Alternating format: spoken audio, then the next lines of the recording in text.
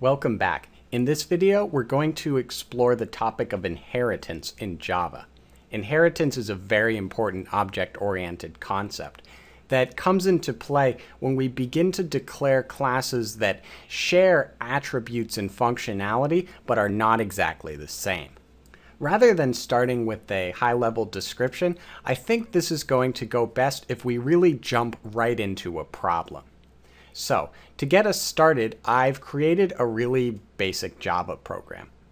In this program, we declare two Java classes, the book class and the poem class. Books and poems all store a number of attributes. For example, our book can have a title, an author, a publisher, and a genre.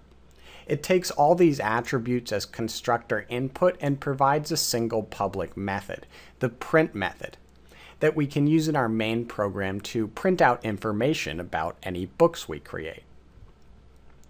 The poem does something very similar. It has a couple attributes, a print method, and we set its attributes through its constructor. I whipped up a really quick main function to utilize the book and poem classes.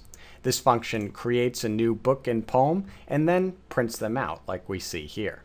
This program works just fine, but it's much more complicated than it needs to be. If we take a look at our book and poem classes side by side and just look at their member variables, we're going to immediately see that both book and poem share two member variables, title and author. And the actions they take with these member variables, namely printing them out to the screen, are performed and achieved in very similar manners. This is a good sign that book and poem should be inheriting from one common class. This becomes extra easy for us to see when we think about books and poems as the physical objects that they represent. We can make the statement that books and poems are both forms of literature.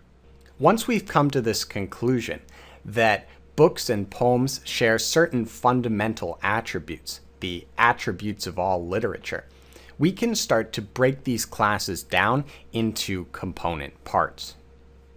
Our book, for example, our book class, for example, has two real pieces.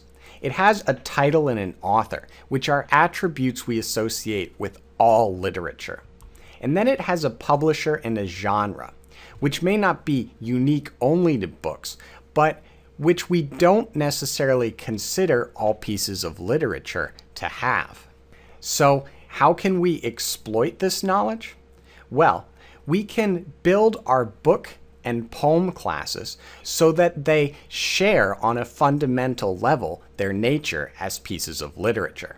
But to make this happen, we're first going to have to teach our program what a piece of literature is. To do this, we'll create a brand new class, and we'll call it literature.